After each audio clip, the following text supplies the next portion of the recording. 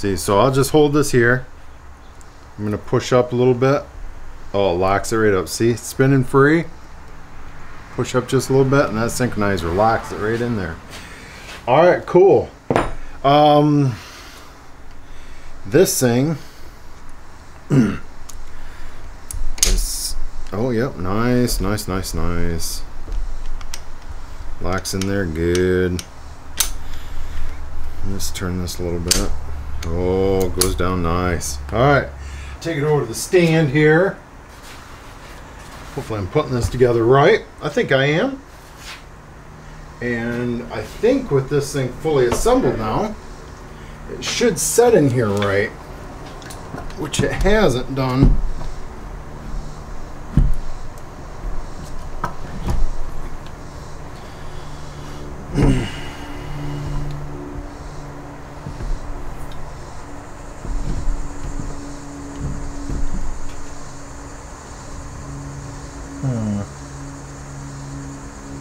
Too high. All right, let me take those two out. Put her in there. There we go. I think this may go up here.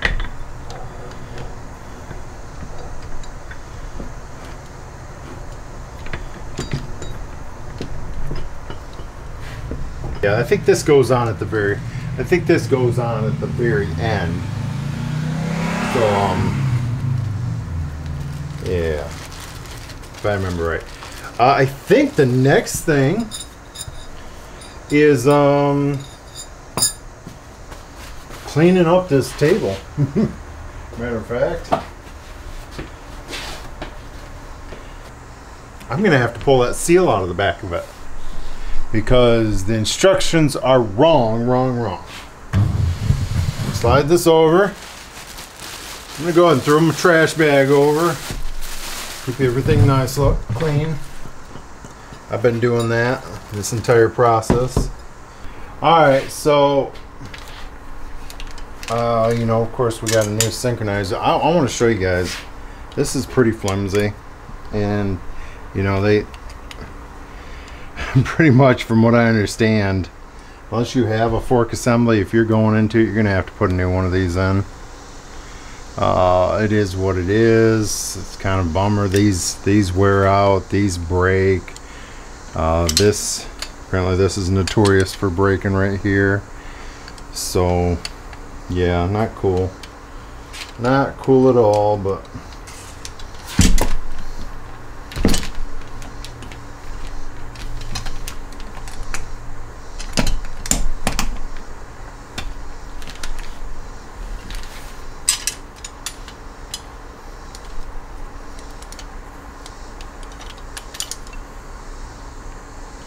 alright, let's see if we can get this thing on.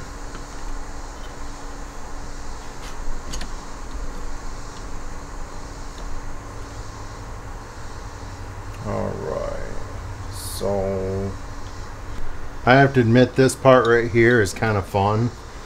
I don't know why. I don't know if it's that we're getting that much closer. I wish Harley was here.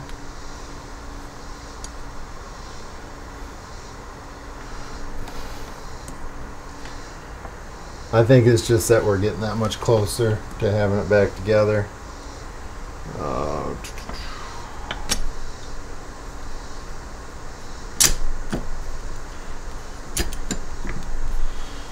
Oh man, it's going in. Shazam! I gotta take it back out. You say why? Did you guys see me put any oil on these shoes? I don't know. Seems like it's cheap assurance. Oh, easy.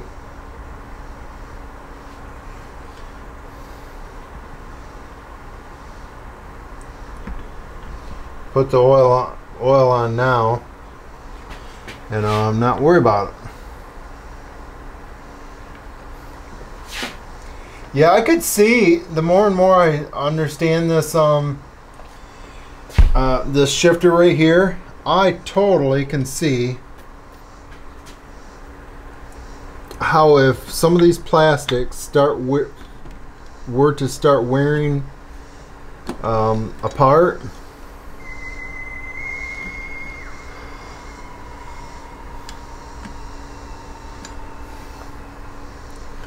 I totally could see how things could get really, really not good as far as shifting. Alright, what do we got here? It was already in. Oh.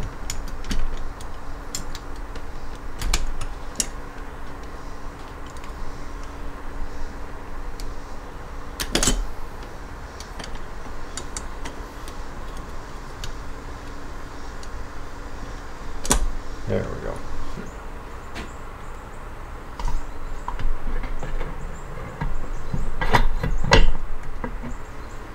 Just like that.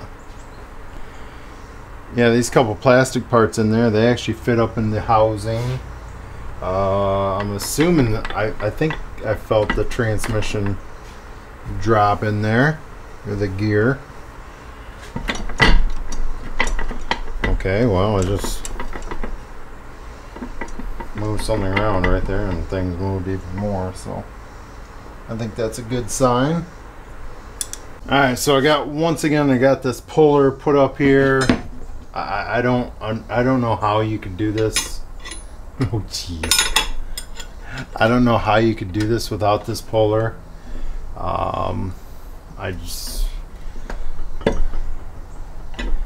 You probably could. My dad's very resourceful. He probably would. There's probably a few of you as others. I don't think it's worth breaking a transmission case, or I just don't see. You're pressing this on. Are you seeing what I'm doing right here? All these are setting in that stand, and I'm pressing it on. I don't know how you're gonna do this. Let me see, how else would you do that? Wow. I mean, just to come up with this bolt that's double threaded, that's goes into that crankcase or the main shaft. Like I said, I just don't. It's probably out there. It's probably not that hard. Yeah.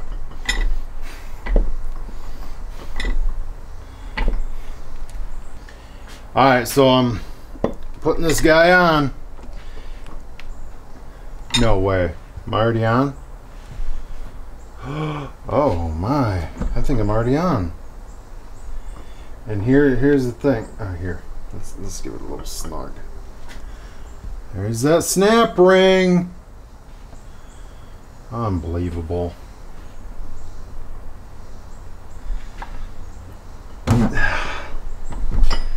That snap ring, not only is it, I mean, overall with how much we got into this, it does, the cost of the snap ring's not that big a deal, but 45-minute drive each way, and plus the town he's going into is we normally don't go into just because how busy it is. So it's 45 minutes, and that's if he can even get in and out of there in that amount of time. I'm really, so that little error, I'm gonna really have to go back and look at the instructions to see if it's some error that I made, or why. I don't get it. I don't get how it was there. Okay, snap ring. I finally get to put that dumb snap ring in that I was wondering where it went.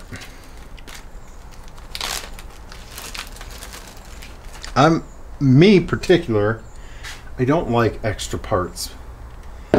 I'm just not a fan of having extra parts at the end of a job. Okay, so flip the case, of course. I'm putting there's 4 caps. I cleaned them up, Loctited them, and 8 newton meters or 71 inch-pounds or whatever, or get yourself a digital.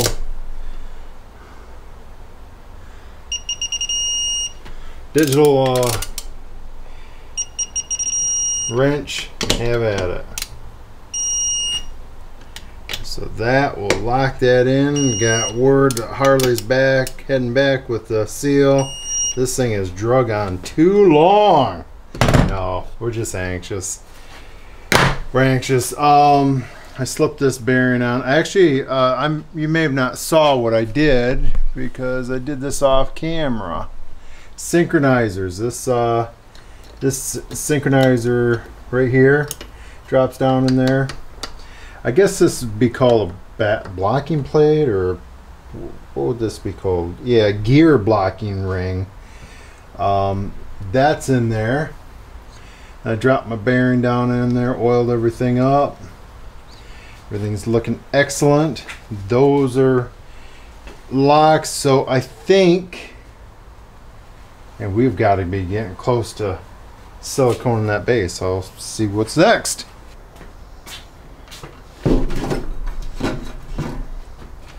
There's that rascal of a seal. Harley went up and picked it up. So I'm assuming after we get this bolted together, we'll spin it around.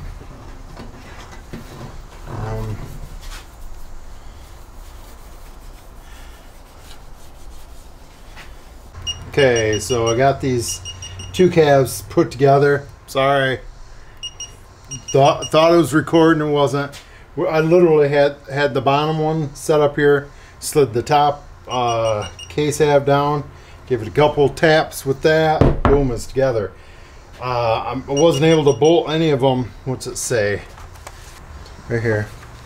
21 foot-pounds or 28 newts. Alright, so let's go 28 newts. Okay, get an extension on there. Well, I don't need an extension for all of them.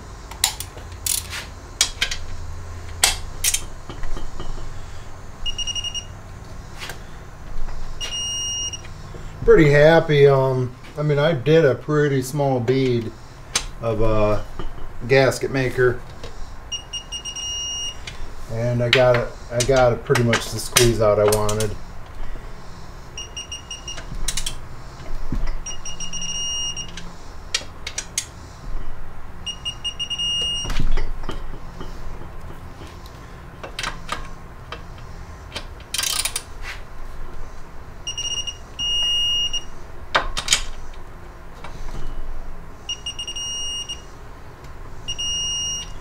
Well, I didn't really see any Loctite on these bolts. I went ahead and put it on it.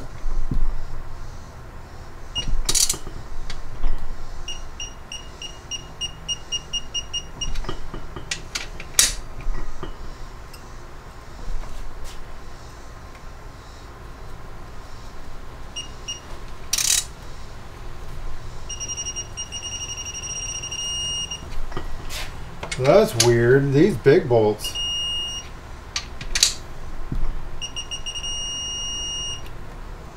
They definitely tighten down different than the other ones. The two big bolts going in there, I hate to say it, they almost feel like they're stripping, but I don't know if those things stretch. I don't know. I got two more.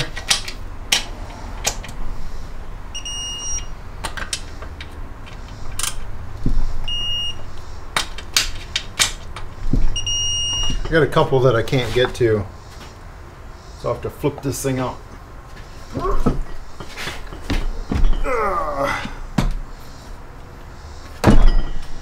Yeah, my partner.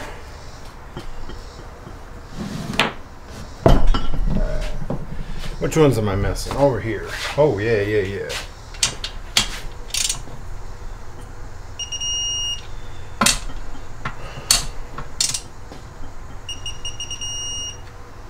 The reason why I keep going around checking these again, because those dowels are tight, and you know I think they're is slowly pulling them on. And plus, you know, aluminum bends. People don't realize that. They look at this transmission, like, yeah, there's no way you could. But oh yeah, you can. You can torque a boss over on a. I think I'm there now.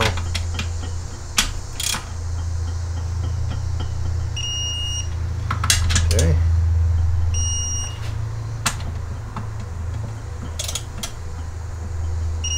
Okay. I think I got it now. I do need to put my seal in that I took out. Use my groovy tool. Put some oil on it.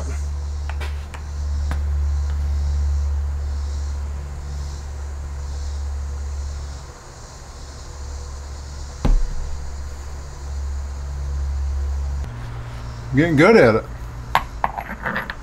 Yeah, you can really see the benefit of this installer now.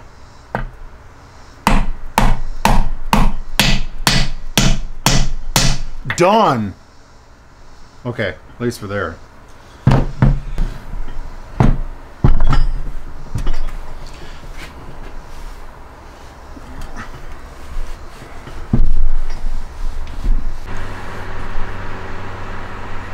Alright, so I tightened the bolt down in there, and I'm falling apart at the end of this thing. Forgetting to turn stuff on. Either way, I got the seal in here. Standard race driver seal installer would work.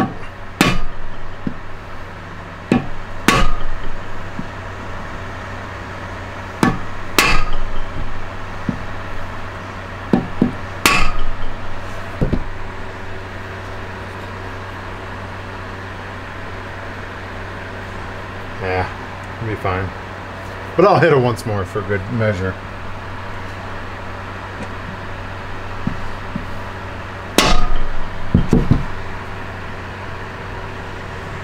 Okay, I think that's about it. All right, so one thing I gotta tell you is underneath there is this bolt right here. It holds the shaft on. It takes that. What size does that take? Oh wow. Yeah, hold on here. 18. Okay. So it takes this 18 e-torques. What I wanted to tell you is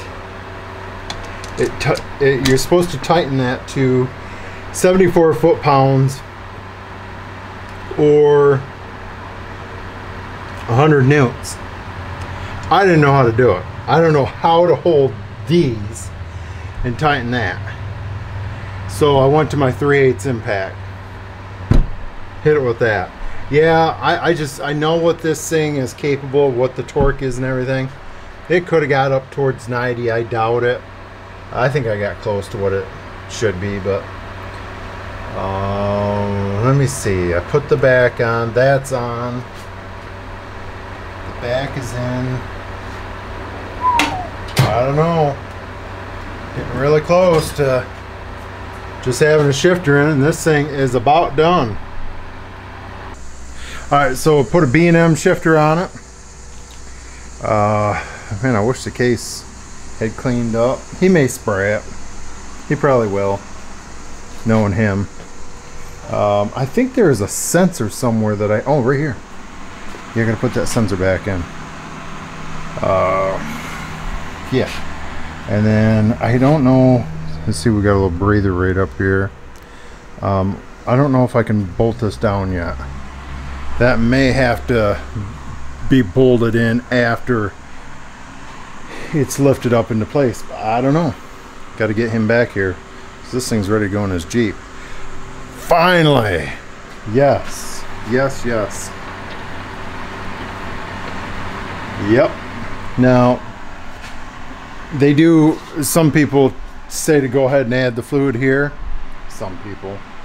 I mean, it's a lot easier to do it right here than underneath the vehicle, but I think he's all set up to add fluid from an area like that, so I don't think I'm putting fluid in it right now. I'll let him handle that. And, all right. Yes. All right, so we're wrapping up this transmission video. Glad it's done.